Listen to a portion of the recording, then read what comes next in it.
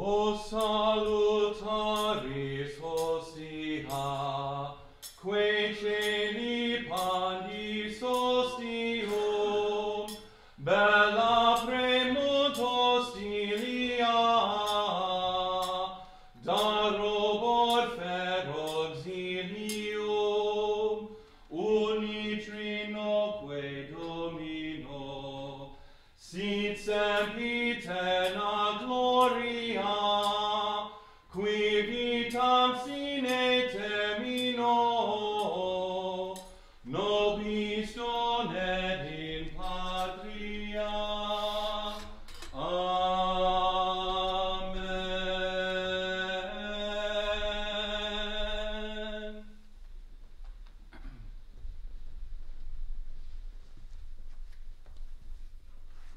Hail Mary, full of grace, the Lord is with thee.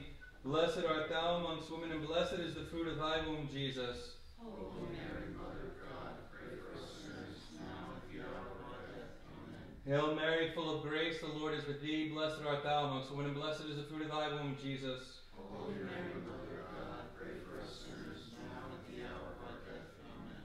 Hail Mary, full of grace, the Lord is with thee. Blessed art thou amongst women, and blessed is the fruit of thy womb, Jesus. Holy Mary, Mother of God, pray for us sinners, now and at the hour of our death. Amen. Hail, Holy Queen, Mother of mercy, our life, our sweetness, and our hope. To thee do we cry, poor banished children of Eve. To thee do we send up our sighs, mourning and weeping in this valley of tears. Turn then, most gracious Advocate, thine eyes of mercy towards us. And after this our exile, show unto us the blessed fruit of thy womb, Jesus. O clement, O loving, O sweet Virgin Mary, pray for us, O most holy Mother of God. Let us pray. O God, our refuge and our strength, look down with favor upon thy people who cry to thee, and by the intercession of the glorious and immaculate Virgin Mary, Mother of God, of Saint Joseph, her spouse, of thy blessed apostles Peter and Paul, and of all the saints, mercifully and graciously hear the prayers which we pour forth for the conversion of sinners, and for the liberty and exaltation of our Holy Mother, the Church of the same Christ our Lord. Amen. Saint Michael the Archangel, defend us in battle. Be our protection against the wickedness and snares of the devil. May God rebuke him, we humbly pray. And do thou, O Prince of the heavenly host, by the power of God, thrust into hell Satan and all evil spirits, who prowl about the world, seeking the ruin of souls. Amen. Most Sacred Heart of Jesus, have mercy on us. Most Sacred Heart of Jesus, have mercy on us. Most Sacred Heart of Jesus, have mercy on us. Our Lady Queen of Peace, Pray for us. Immaculate Heart of Mary, Pray for us. Saint Joseph, Pray for us. Saint John the Baptist, Pray for us. Saint George, Pray for us.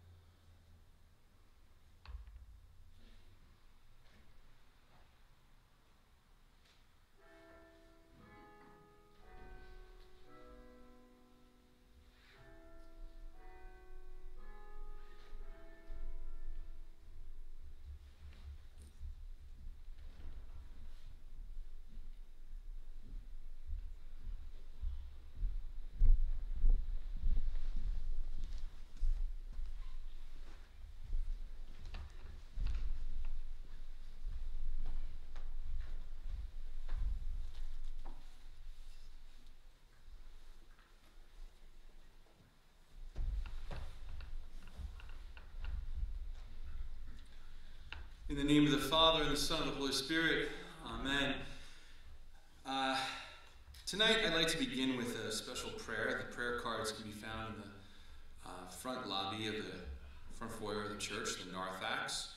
It's a Holy Spirit prayer for revival, and I do believe that it is truly inspired and a good point of meditation for us all and for our parishes, wherever we may be. Breathe in us, Holy Spirit, that you may inspire our thoughts, words, and actions. Move in us, Holy Spirit, that you may bring revival to our country, our families, our schools, our churches, and our communities.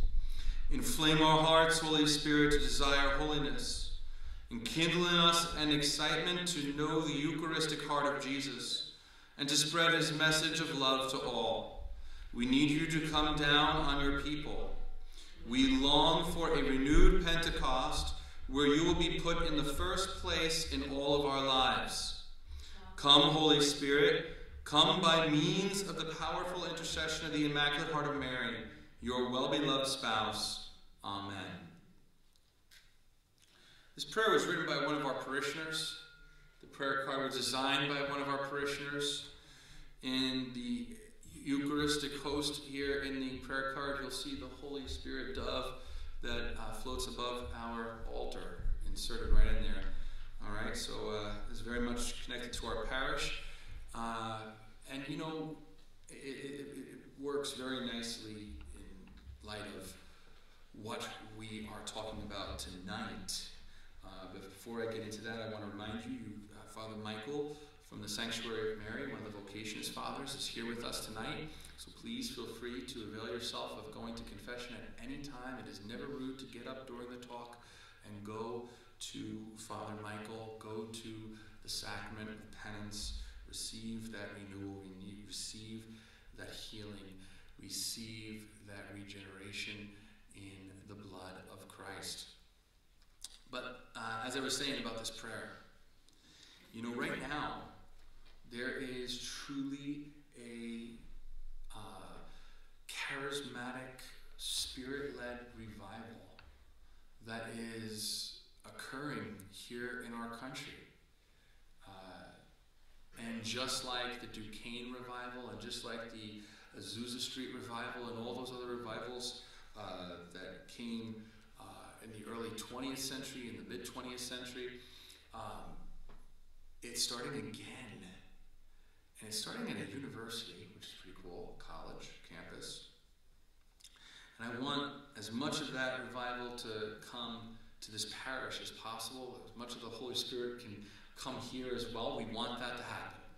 We need that to happen. It is something that we should all be praying for, something that we should be seeking out in our prayer, like this prayer says, very much, for our country, families, schools, churches, and communities.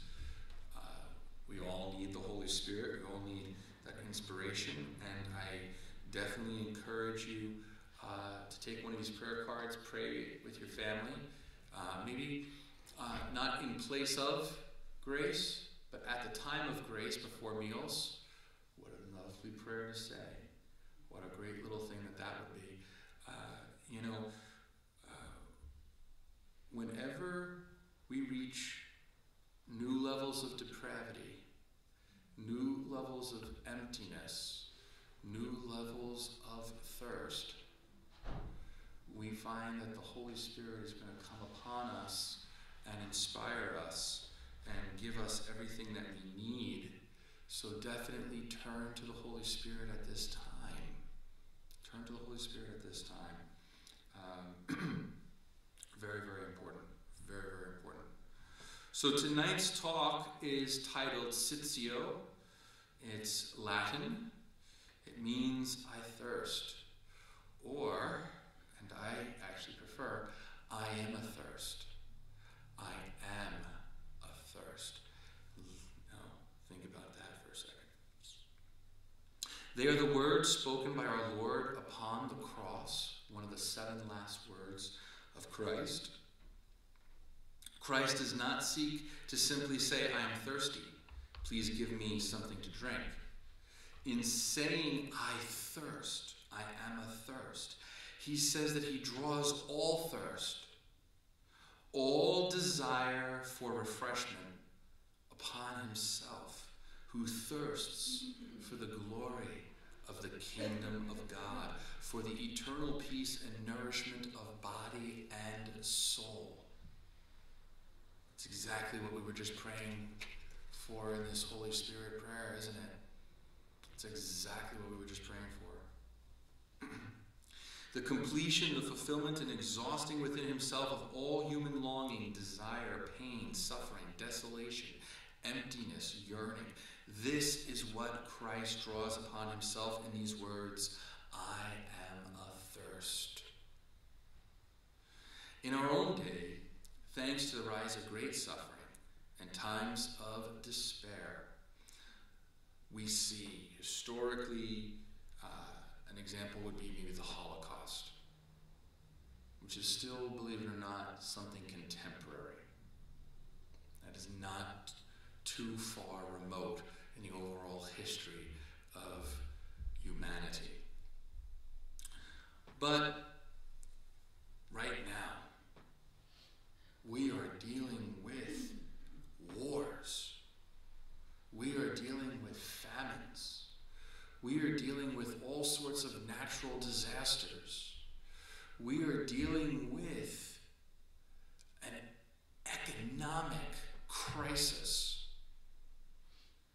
that, if you caught Robert Kiyosaki's interview on Neil Cavuto today, let me tell you something.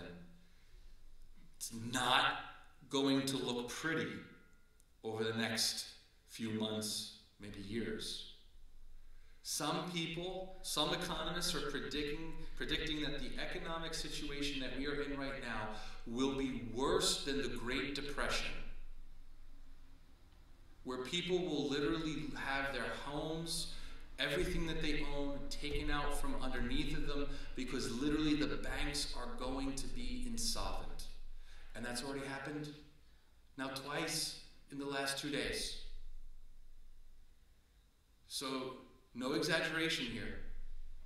No exaggerations here. It's happening. It's happening. Economic instability. Then there is the socio-political instability. We see that in our nation. I mean, has our country been this polarized since the Civil War? I mean, you literally have Jane Fonda calling for the murder of pro-life people on The View last week. I mean, we're talking about polarized. We're not talking about, just people not agreeing, but ultimately capable of making a compromise. We're talking about absolute polarization. The way things were at the time of the Civil War. That's the socio-political situation we are in right now. You can't get anyone and everyone to agree on anything.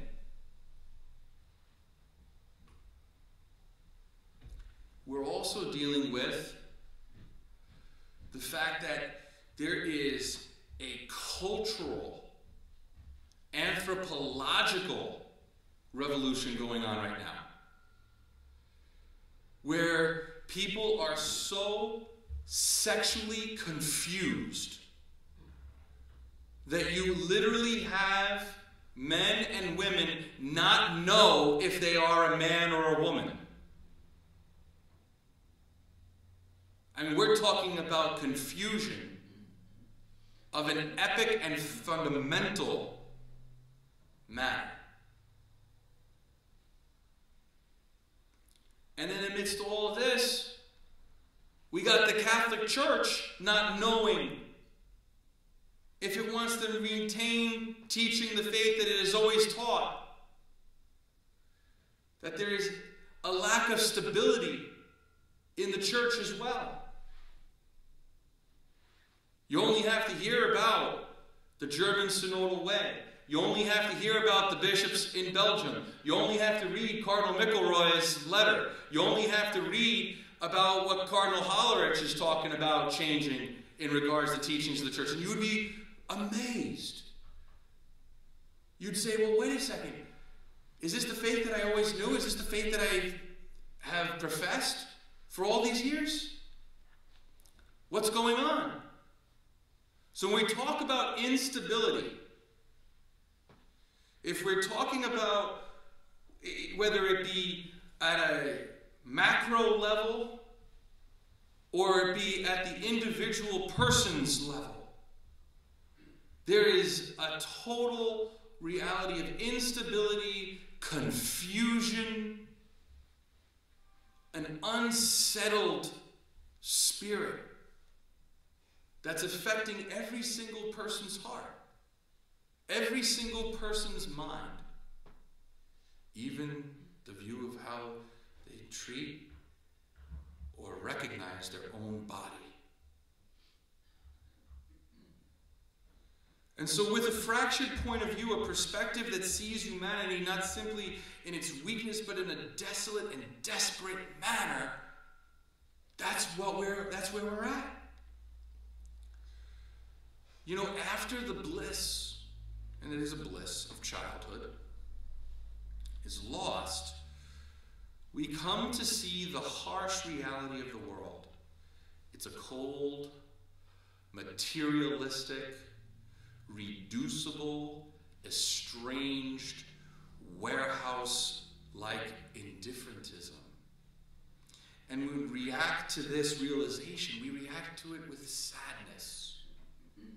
We see the fading, passing glory of all that we once clung to, and the realization of the idols that we once held with great esteem as having mere feet of clay. We lose hope and enter a place of depression and or remorse.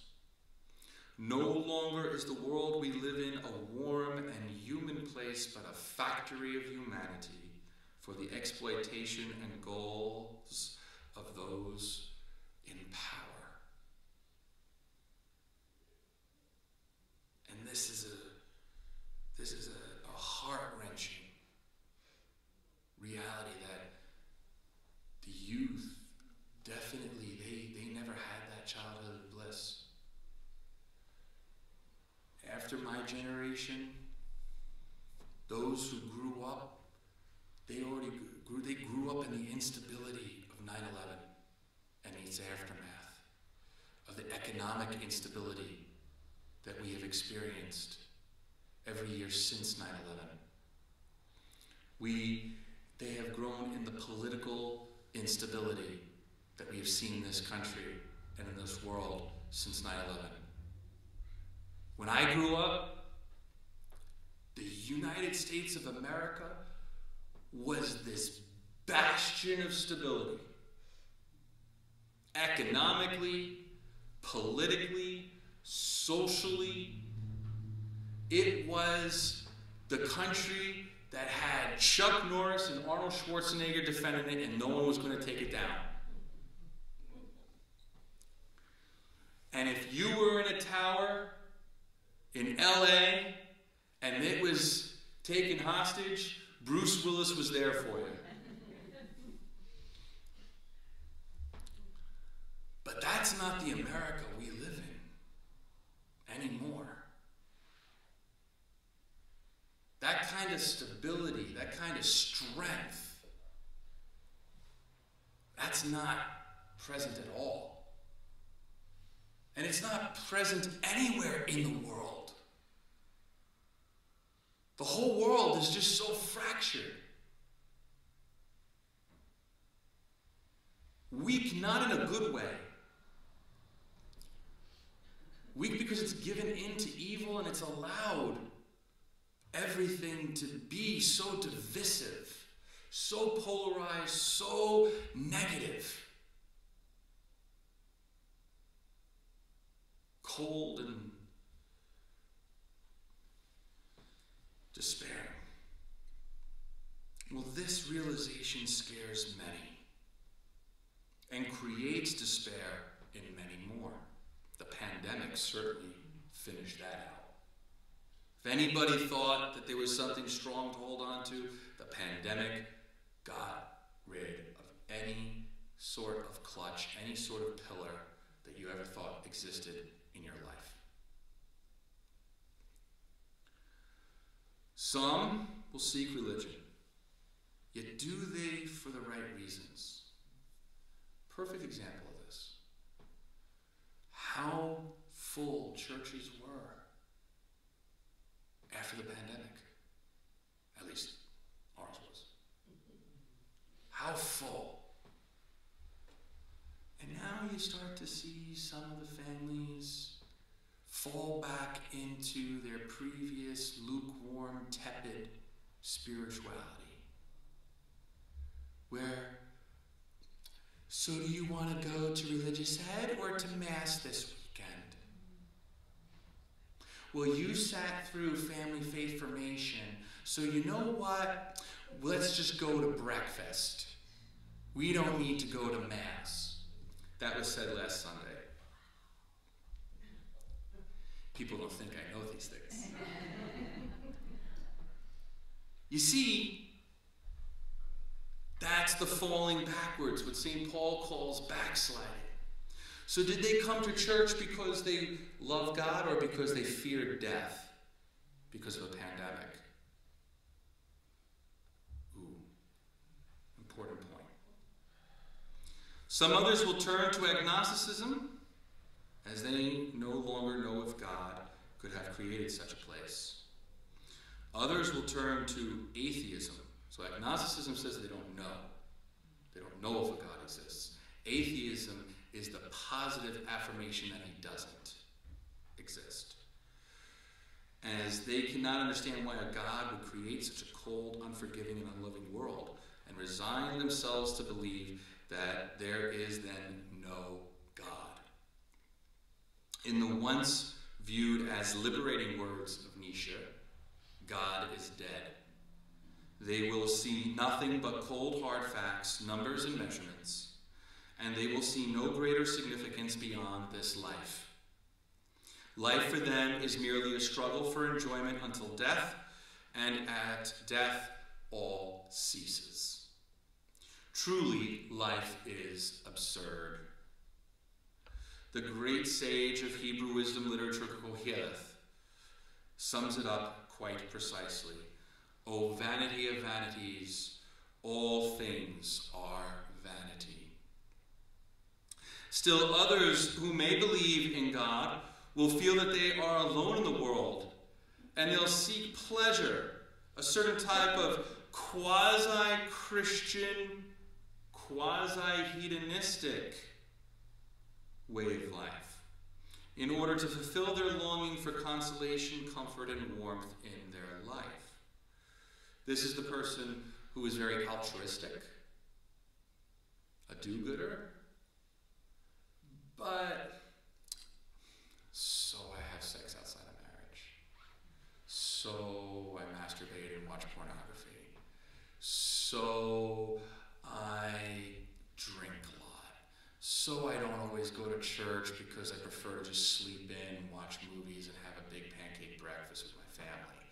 So I do a little bit of drugs, but it's like not anything bad. I mean, I'm not doing anything crazy. So I, use really foul language when I'm joking around with the guys, and I do this. I really just don't care because, you know what, God's a cool dude and he's going to forgive, and that's what he's all about, is mercy, so it doesn't really matter. It's all good, all right? I'm not hurting anybody.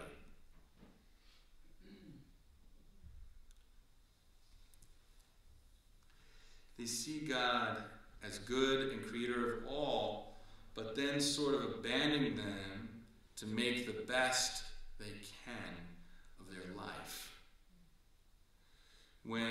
What in philosophy one may call a deist. They believe in God, but then after God created everything, he kind of just becomes remote. And we just have to now go about doing the best we can. And you know, that's all that matters. I did my best, all right? I gave it my best. But did you? If you're not living virtue, if you're not living a life of prayer, penance, fasting, almsgiving, service, like we talked about in our first talk, if you're not living that kind of life, are you really giving it your best?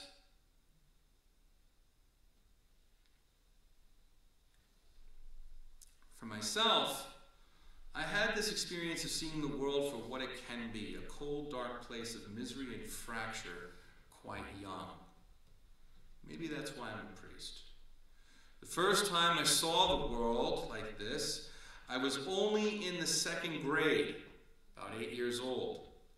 Again and again, I saw the emptiness that one who embraces the ways of the world creates in their life, and I saw something more, something outside myself and the ever-fading beauty of this world, for something that does not change, something that fulfills and brings warmth to the soul, that provides fulfillment and peace.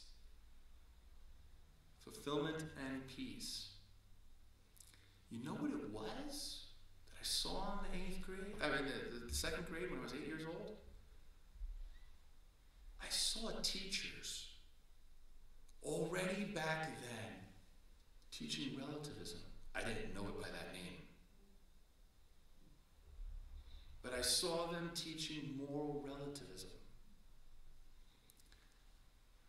Well, what Sally thinks is good is perfectly fine for Sally, and what Johnny thinks is good is perfectly fine for Johnny. So there's no such thing as truth? There's no such thing as this is good for everyone? There's no such thing as right from wrong? See, while my parents might not win great awards for the fact that I was watching action movies as a kid, they did the best thing for me. They did the absolute best thing by letting me watch those action movies. Because in the 80s and the 90s, every single action movie made very clear the distinction between right and wrong, good and evil, truth and false.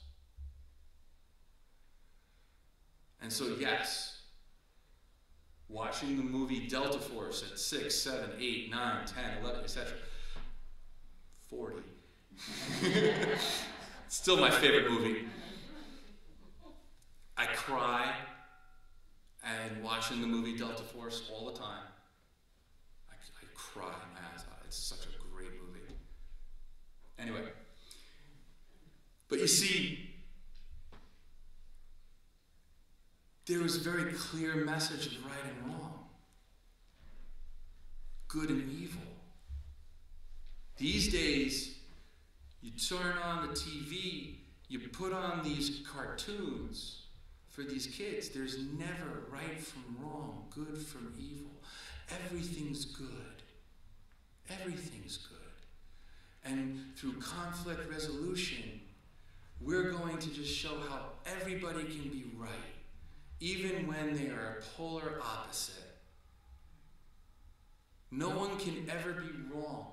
Nobody ever has to really apologize because no one is wrong. So why do I need forgiveness if everything I do is right? Why do I need redemption if everything I do is good? Don't discipline your children. You'll wreck their self-confidence. How about you put them in their room and lock the door and teach them what it means to have self-control?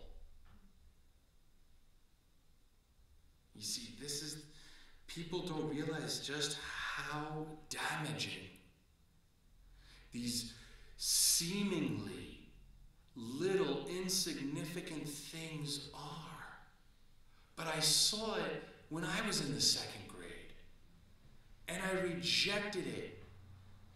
Just like Jesus in Revelation 6, I wanted to vomit this lukewarm gobbledygook right out of my mouth. And then I was the one getting in trouble because I was like, no, this is right, that's wrong. This is good, that's bad. This is true, that's false. You're wrong. And when I said that to the kids, they cried because they couldn't handle it because we were raising snowflakes already.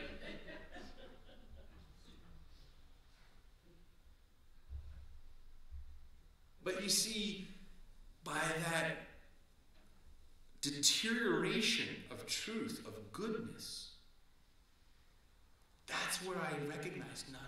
You know what they're doing? They're just making these people into little homogenized drones. I recognized it. I couldn't say it the way I now do. I couldn't verbalize it. But I knew it was sick.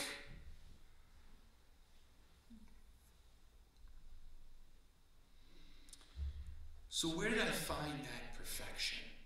Where did I find that transcendence, that sense of meaning and direction? I found it for the first time in my life at St. Patrick's Roman Catholic Church in Milford, Pennsylvania. I found it in the homilies and the way the liturgy was celebrated by Father Gerald F. Mullally. I found in the warmth of the color, the music, the art, the architecture, and the actions of transcendent communion with the other, God, that peace and harmony that I longed for. It meant dying to self,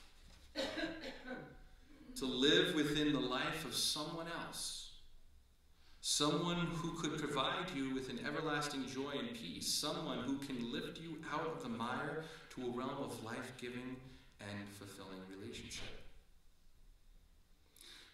Two very simple things I want to talk about real quick: architecture and ritual. Architecture. During the Reformation, the so-called Enlightenment period of philosophy, man was viewed as the center of his own reality. The height of existence is human existence. It is our human experience that gives us knowledge, the phenomenological, that which can be gleaned without presupposition by the empirical senses, the solely observable data, empirical data, that which is learned through the five senses. Man, I use this term in the inclusive sense from here on out, is the center of knowledge, as it is in knowing man that mankind understands itself and the world around us. The architecture of Renaissance churches made man the center of his own reality, whereas Gothic art, because the roofs were low, the walls were closed in more. So if you were to stand in the middle of the church, put your arms out of a Renaissance church, you're the middle. You're the middle. In Gothic churches, in Baroque churches, in Catholic churches, whether they're Romanesque or basilica architecture or whatever they might be, the ceiling is so high, the walls are so far apart, everything expresses length and breadth, and you are a little ant amidst a great reality of which God is enveloping you in, because it's God's grandeur, His glory, His greatness that is overwhelming you.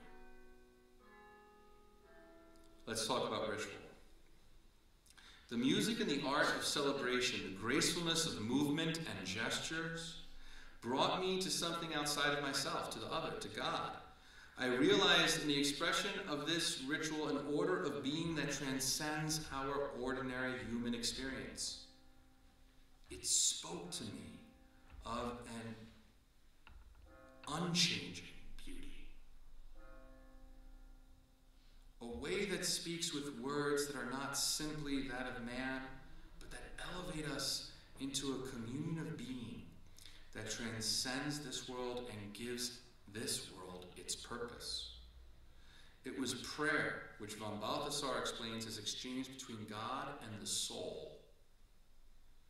It is a transcendent experience of mystical communion with that which was outside of myself, while at the same time being the very center, the determining core of my being. That relationship of prayer, what we call the virtue of religion. So the darkness and dire of the world was not something that I could easily put behind me. It is still ever present. At times, I listen to songs that even express the vast emptiness which I once felt. A sort of reminiscence. I feel the desolation and loneliness of being lost amidst a wide world which wants nothing to do with me. I see the woe that lurks about every street corner of the foul and festering wounds that this world suffers. Yet it was now being seen transformed. What was darkness had become light, cold, warm, meaningless, significant. A choice to be in communion with him had been made. A free choice made over and over again. It was at my confirmation that I felt God's ever-abiding presence fill me and renew me. I literally felt a burning sensation throughout my entire body at my confirmation. I only ever felt that again when I was ordained a deacon and then a priest. It took the void that I had felt and nourished. It was an experience of a transcendent communion of love, a burning upon and within me. Yet many who have had different, similar, or the same experiences that I have still remain timid to enter into communion with him, to follow Christ. They fear that the following of Christ means the suffocation, surrendering of their freedom. They feel that to live in Christ means to lose one's own identity, their individuality, and that they will have to conform to a singular model, that they will no longer have control over their own lives and decisions. They fear they will lose out on their being able to be spontaneous, that fun will no longer be had, that they will lose their personalities. They see following Christ as a loss of their freedom, a loss of that which no one has the right to take away from them. They dislike the notion of having to obey an authority. We see this. We see this in many societies and how society promotes sexual liberation and abortion rights. If anyone heard the Jane Fonda interview on The View last week, what did she say? We fought and we got our rights as women, and now they're trying to take it away from us. They're trying to subjugate us again. And we're not going to do it. And if we have to murder, we will.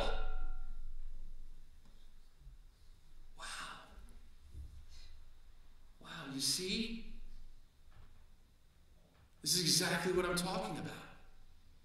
It's this false notion of freedom. You see, the United States gets freedom wrong from the get-go. From the get-go. It talks about freedom of religion.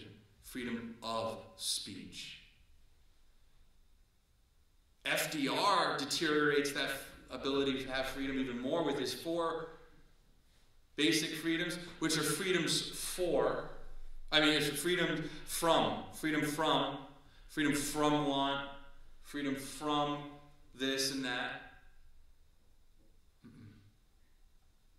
True freedom is a freedom exercised for something.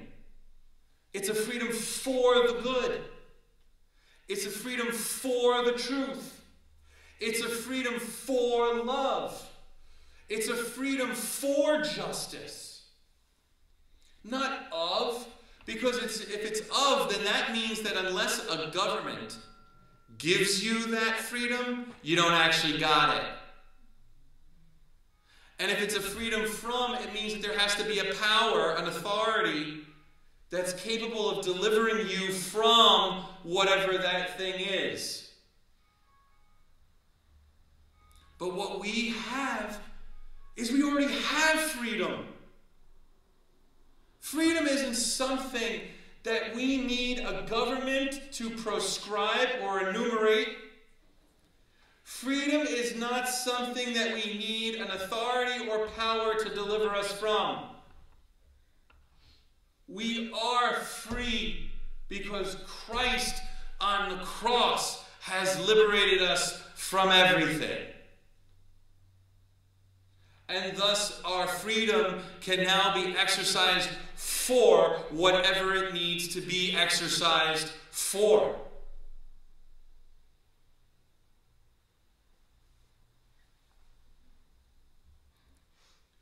There is no simple response to this problem of people who feel that their freedom will be limited if they follow Christ. It is true that one who enters into full communion with the Catholic Church is obliged to follow the Church's teachings in faith and morals. In fact, in every dialogue with other Christian communities, the single most difficult issue is not so much the different particular teachings of the faith, but the concept of authority. Authority, though, does not exist in order to destroy one's freedom. The word Catholic means universal and signifies a collection of culturally diverse and different individuals, as different as night is today, but all of us united in that same one faith, the same sacraments, and by the same shepherds, for the same purpose, the salvation of souls. That's the mission of the Church.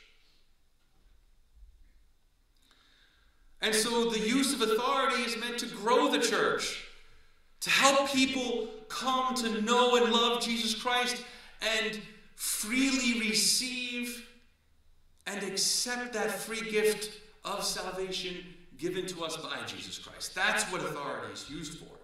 Following Christ, therefore, is not about the subjugation and loss of one's identity, but the bringing to fulfillment of one's individuality.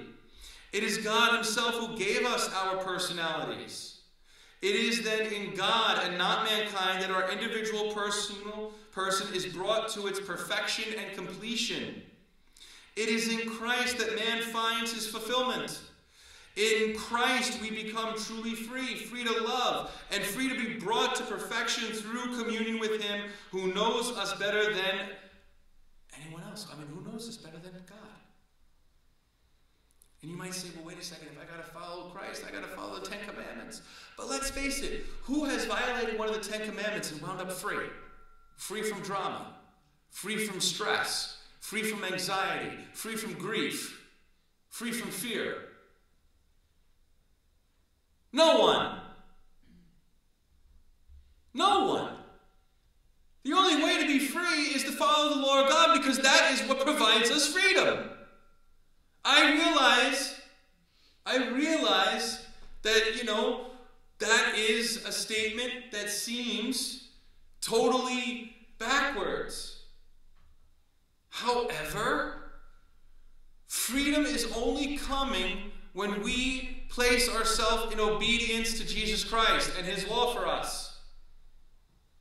It's a paradox, but it is the reality.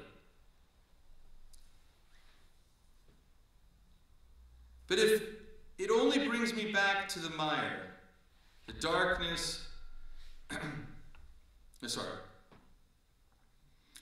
So I'm asking, am I really realizing my freedom if I make a decision that goes against God? Yes, if you believe that to be free is to be able to decide not God. which is true. But if it only brings me back to the mire, the darkness and the cold of the self-consumed will, then is it liberating? Or only binding me to the world I want to escape, the sadness that once previously found transformation to joy in Christ? Am I only fooling myself? Am I only creating a virtual reality of bliss out of my desire for completeness? Or am I actually achieving transformation, a life of fulfillment and meaning? So Sitio, I thirst. I am athirst. I thirst for meaning. I thirst for peace and serenity. I thirst for love and warmth. My life has no meaning in and of itself. It has no purpose, value, or worth if it is only going to extinguish at death. What misery to live if only to die. Why then be at all? The greatness of God is in the fact that our yearning is fulfilled by Him. For God sent His only Son to die upon the cross for us, that we may no longer thirst, but drink from the pure side of Christ, from which flowed blood and water, the Eucharist and baptism. It is from His side we drink and drink abundantly, that from the depths to the apex of our being we may be filled. Through Him, with Him, and in Him, we find our meaning. Christ makes life worth living. So I thirst for meaning and direction. That's where I hear God call my vocation. I hear Him call me. And I say yes. I have the humility and the courage to say yes to God. To fulfill what He is calling me to do with my life. I thirst for knowledge. As one of my formation advisors in the seminary, Monsignor David Bohr of the Diocese of Scranton, used to always say there are two insatiable thirsts, knowledge and love. Well, I thirst for knowledge, because knowledge seeks to know the truth. I thirst then for counsel, right judgment, because by thirsting for counsel, for right judgment, I then have the ability, knowing the truth, to discern good or evil. Good or evil for myself, in my own personal discernments, many times every single day, and in just helping others, counseling them to know right from wrong, good from evil, truth from false, which is going to also require wisdom and understanding. Wisdom, which teaches us is that practical knowledge how to fulfill the law of God in our life, and understanding, which gives us a deeper insight into how to live our relationship with God, how to interpret the faith, how to interpret divine revelation, how then to apply it in our life. That's what's understanding. And that's obviously going to help us grow in our ability to counsel ourselves and others. But to do that is also going to require fortitude, the courage. The courage to what? To do the good and be truthful in our own life, and to go to others and to admonish our brothers and sisters to make sure that they're doing what is true and good as well. And this is going to also then need reverence, the right worship of God. Because if we're not worshiping God properly, the way that we are meant to worship Him, in spirit and in truth, with our full body, heart, mind, body, and soul, especially in the Eucharist, especially at Mass, then what's going to happen? Receiving all the sacraments, going to confession, to confess our sins, going to confession to be healed, from the hurt that we've caused ourselves and others, or that we have experienced that was imposed upon us by others,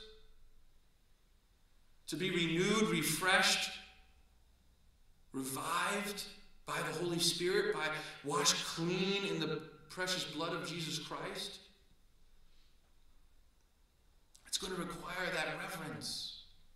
It's going to require us to be truly prayerful, as von Balthasar said, because true prayer is relationship between God and the soul.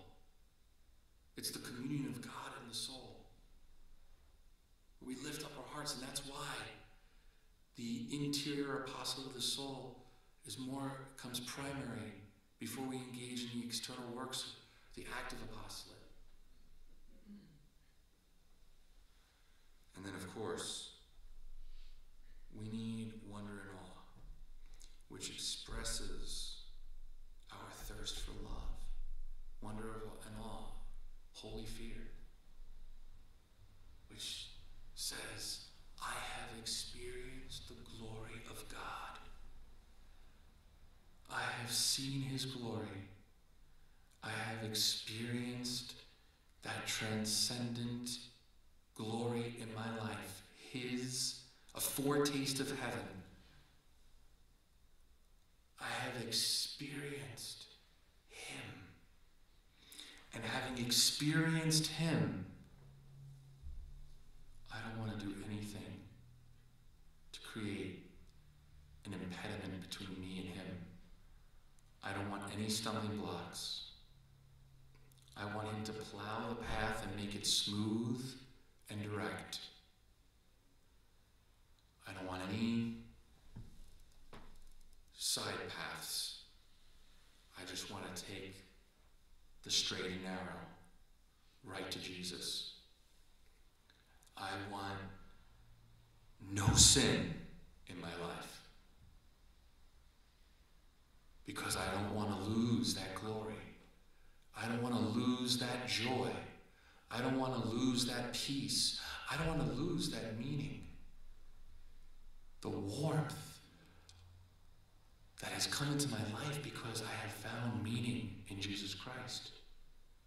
I have found purpose in Jesus Christ. I have found direction for my life in Jesus Christ. I don't want to lose that. I don't want to surrender that to the devil. I want to keep that. That's what wonder and awe is all about. Our insatiable thirst for love. That keeps us stay on that path, on the straight and narrow. And that fills us with hope that when we do fall, we can confess our sins and immediately be restored. So once again, let us pray this prayer to the Holy Spirit, because you're going to realize just how deep this really is. You're going to realize just how deep this prayer really is. Breathe in us, Holy Spirit, that you may inspire our thoughts, words, and actions. Move in us, Holy Spirit, that you may bring revival to our country, our families, our schools, our churches, and our communities. Inflame our hearts, Holy Spirit, to desire holiness. Enkindle in us an excitement to know the Eucharistic heart of Jesus and to spread his message of love to all. We need you to come down on your people. We long for a renewed Pentecost, where you will be put in the first place in all of our lives. Come, Holy Spirit, come by means of the powerful intercession of the Immaculate Heart of Mary, your well-beloved spouse. Amen. Questions, comments, concerns, fears, or anxieties? Which there should be none of, now that you know it all. Now that you know that in Jesus every answer is given, every bit of knowledge, understanding, wisdom, counsel that you need is given, every bit of love is given.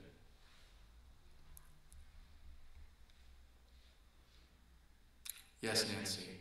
No, I'm a little depressed. Now you're a little depressed. Why? Your gloom of the world, and everyone's in despair, and Okay. we're in a recession, and Okay. it scares me. Okay. So, for the sake of the video, all the different bad stuff that's going on in the world, it's scary. All the different kind of bad stuff that's going on in the world seems to be doom and gloom. But if we are in union with Jesus Christ, doesn't matter. I mean, let's look at the apocalypse, second coming, the Parousia.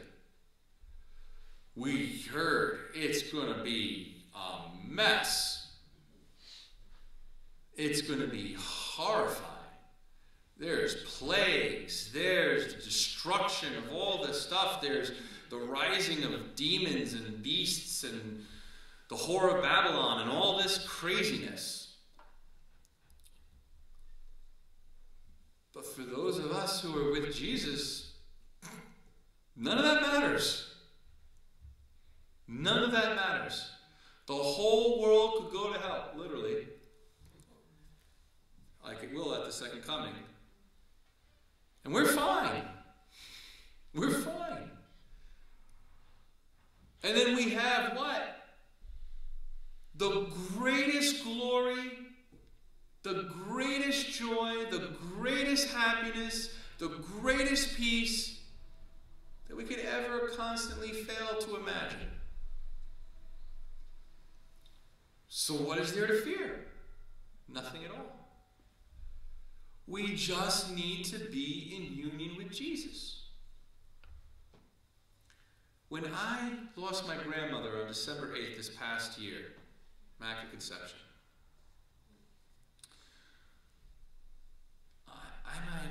when I first got into the funeral home, I started crying at one point. I gotta be honest, okay? But by and large, I really didn't cry. I didn't have any fear or anxiousness. I was pretty much calm, cool, and collected, at peace the whole darn time. Why? Because of our faith. Recently, a woman in this parish, very involved, especially with our food pantry and stuff historically and whatnot, she lost her husband. She has been at total peace. Why? Because of our faith. If you believe the sacrament of the anointing forgives sins, and you believe in the apostolic pardon, takes away all time in purgatory, boom, that's beautiful. All this, if you believe in the sacraments, if you believe in what we say about those who are in a relationship with Jesus Christ, then like Monsignor Brown used to always say, the greatest gift that you can ever give those that you leave behind is a holy death. Because no one in your family ever has to worry. No one has to worry. Oh, I hope that they're not in hell. I hope that they're all right. I hope everything's okay. If we believe in the communion of saints, we remember that opening line in the wake liturgy that I think is the best line in the entire funeral rites that we have in the Catholic Church.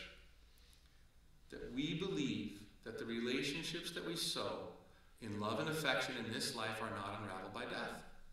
Hello? My grandmother, who passed, lived in a horrible place called Long Island. From Branchville, it would take 4 horrible more hours stuck in the pit, better known as the Cross Bronx Expressway, but it's the pit. Stuck for 45 minutes minimally at the George Washington Bridge. I mean, like, holy moly. You know, I mean, you just sit there. And you have every single New York license plate driving on the curb and whatnot because, they're unruly, uncivilized people.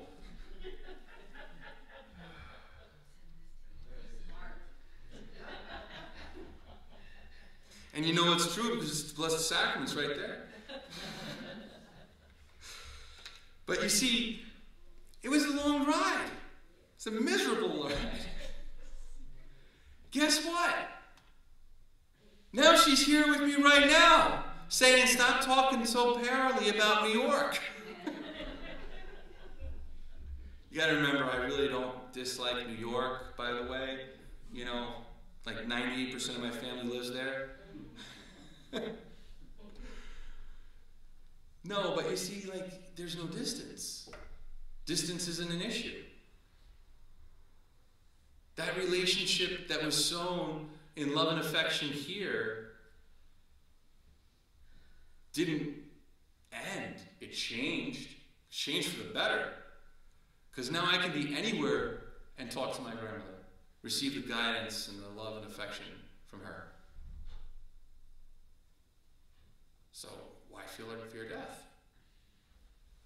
See, if we have this relationship with God and we truly believe what our faith teaches us, then there should be no one crying at a funeral. I know that's hard. But if we really believe, that's why the early Christians, as they went to their death, were singing songs as they were being burned at the stake. Singing songs as they were being mauled and eaten by lions. Singing songs as they were being crucified. Saying prayers and singing songs. Glorifying God. Why? Because death did not have the final say over them. And so no matter what happens to this world, fear not. Be not afraid. Be not afraid. Does that help, Nancy? A little?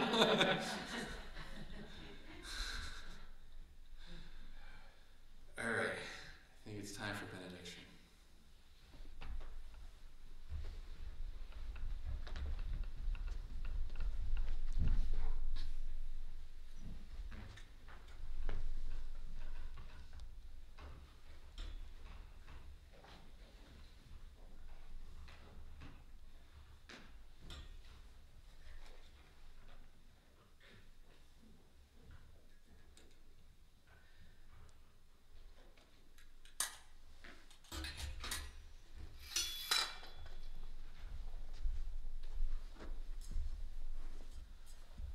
Tantum ego sacramentum veneremur cenui,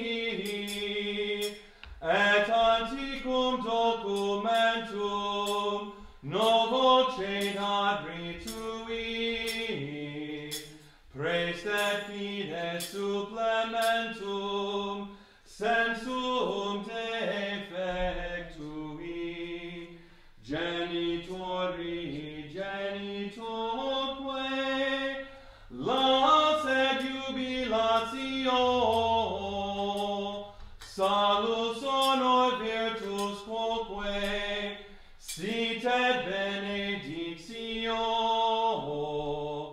procedenti habut troque, comparsit laudatio. Amen. You have given them bread from heaven. Let us pray.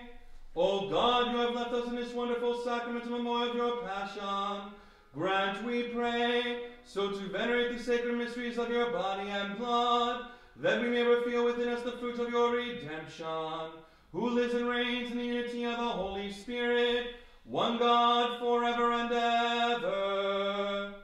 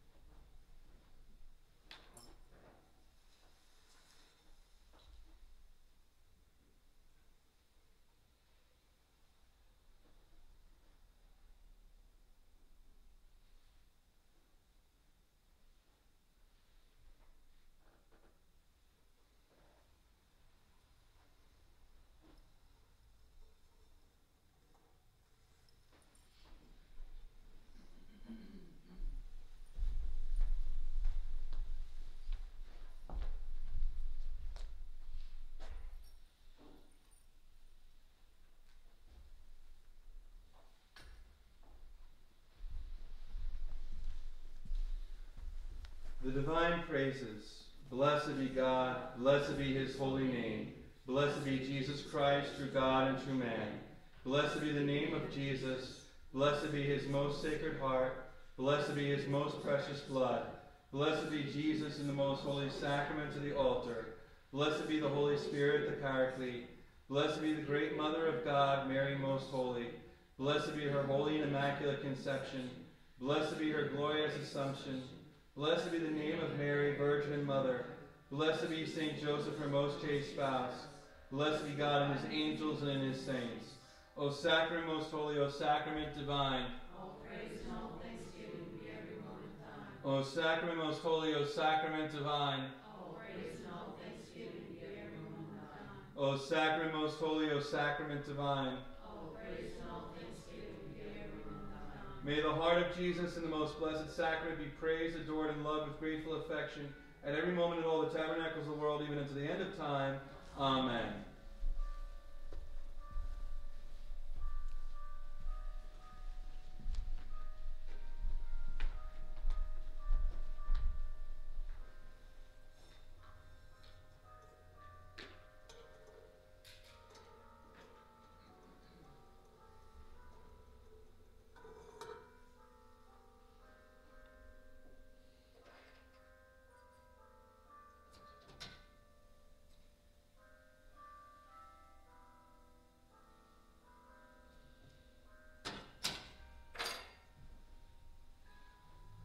Laudate Dominum, laudate Dominum, omnes gentes, alleluia.